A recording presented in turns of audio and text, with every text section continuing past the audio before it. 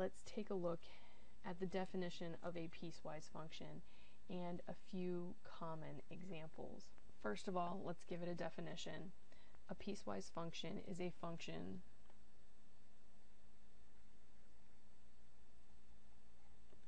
whose graph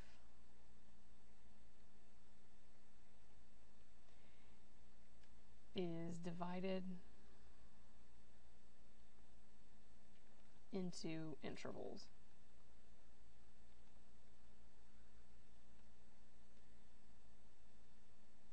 For which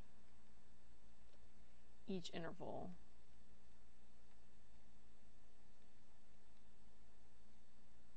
has a different function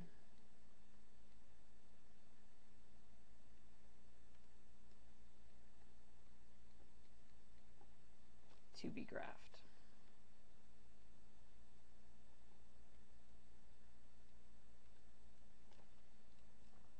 So, for instance, one of the common piecewise defined functions is the absolute value function. And the absolute value function is defined as such. This is a good introduction of how we use the notation. We always start with f of x equals to, and then we draw a bracket. And within this bracket, we are going to have the function itself and then the interval of x for which it's defined. So for the absolute value function, we get the line y equals x for x greater than or equal to 0, and we get the graph negative x for x is less than 0. So again, what's going on here is we have two different graphs and two different intervals. The first graph is the line y equals x, or f of x equals x, and this occurs on the right half of the graph. And the second part of the graph, the negative x, is for the left part of the graph. And so we end up with this V-shaped thing, but how we would actually define it if we were trying to write it out is as follows. We have those two different parts of the graph, and you can have more than two parts. We'll talk in a little bit about how you can have 3 or 4 or more. Typically, we're just going to stick with 2 or 3. And like I said, the absolute value function in this case is defined as such. Another piecewise defined function is what is known as the step function. And a step function is a constant value over a set interval.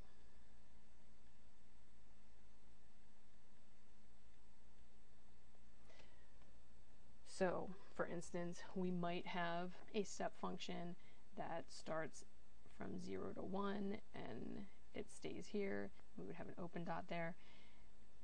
And then at 1, it jumps up here. And then at 2, it jumps up to 2, and so forth and so on.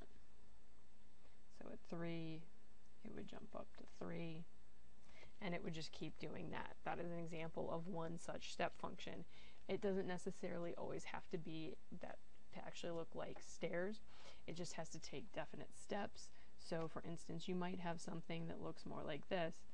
We've got it starting here, going for an interval of 1, and then another interval where it jumps up, and again goes for an interval of 1, but then jumps back down, and has an interval that's also a step function.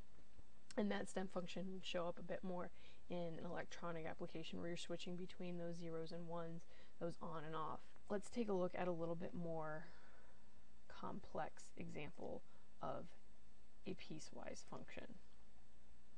So we've got the following information, and if it's helpful for you to use colors, please do. What we really kind of need to do is block off the graph into set pieces. For instance, if we look at this first part of the graph, notice that it goes for the interval x is less than 0. So this means that we want all values less than 0. We should probably also plot the point 0 because that's where it's ending, but we're going to put an open dot there. So if you want to go with the x and y values, the table, that's fine. If you want to use your calculator to graph part of that, it's fine. Or if you just want to use the library of functions that we talked about, x squared, we know what that's going to look like. It's going to look like a parabola. Let's just pick a few points. We'll say -2, -1, and 0, just so we can get at least that part of the parabola. If you plug in -2, you get 4. If you plug in -1, you get 1. If you plug in 0, you get 0. And again, here we are going to have an open dot. So if we plot those points, we've got the point -2. So if we look to graph these points, we can go -2, 4 would be about here. -1, we were at 1, which would be about here. And then we have that open dot at 0, 0. And so again, we know we have that parabola shape that's rising off to the left. And again, this is the left part of the graph because it was x less than 0. If you think about just looking at the number line along the x-axis, we care about what's going on to the left, and that that arrow is pointing off to the left, that x is less than 0. Now, if we look at the second piece of the graph, x plus 3, for x is greater than or equal to 0, again, we can plot a few points. This one's even easier than the last one as it's a linear function. Again, we want to start with that differentiating point, that middle point, that 0, and we'll pick 0, 1, and 2. So if you plug in 0, you get 3, you plug in 1, you get 4, you plug in 2, you get 5. Again, if you plot those points at 0, we're at 3, and this time it is a closed dot because we've got x is less than or equal to 0. At 1, we are at 4. And at 2, we are at 5. So in this case, we've got, again, the line, the arrow is pointing off to the right, so we've got that part of the graph. These two graphs should not overlap. I know if you graph them in the calculator, it'll show you this line continuing back here and this parabola going up that way. That is not what we have here. We always have to make sure that we cut it at the points the x values tell us to. We do not have overlapping graphs with these. Otherwise, we don't have a function. It won't pass the vertical line test because you'll be drawing a vertical line and hitting the graph twice. So I don't want to see anybody trying to do that. The last thing that we can do for this example is to look at the domain and range of the function. In this case, again, the domain are the numbers that we're plugging in, so those are given here with our x values.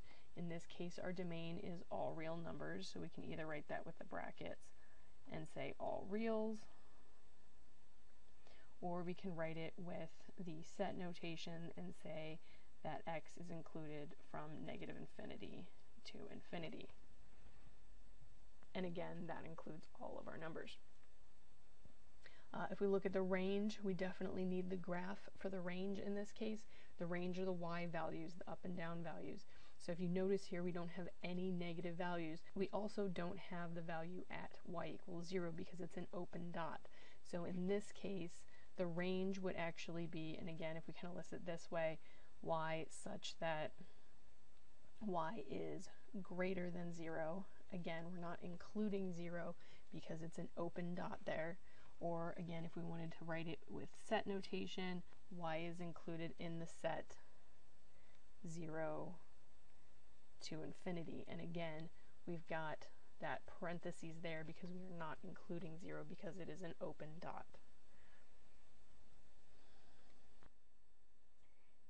In order to keep the videos to a reasonable length, I'm going to stop this video here. The final video for this section will explain in detail the remainder of the examples from the notes. Once you have completed all of the videos, you should feel confident working with piecewise defined functions.